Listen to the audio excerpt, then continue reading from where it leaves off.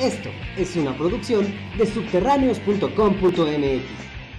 This new tour, you will be in different cities of Mexico. You will be in San Luis Potosí. You will be here in Puebla. What are you expecting of this new tour?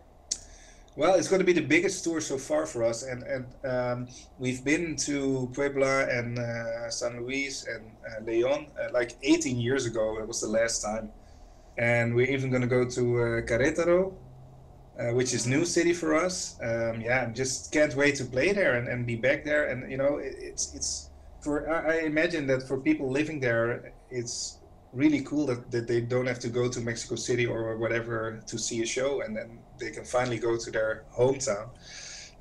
Of course, there's a lot of Mexico that we don't play. I realize that as well. But you know, we try to play as much shows as possible, and I can't wait. You know, I saw some pictures of the venues. Looks really cool. I hope the weather will be good. You know, I'm dying to get me some margaritas. So let's go. The metal community, it's a good community where everybody. I think it's, you know, it's more tolerant than other communities. Still, there is weird shit going on, but. Yeah, I've always felt safe in metal at festivals. You know, when I brought my girlfriend back then, she's now my wife, of course, but she was kind of afraid to go to a metal show because of all the scary people. But you know, everybody's really calm and really friendly, and nothing happened. So yeah, I'm really happy to be part of the metal community, and I think.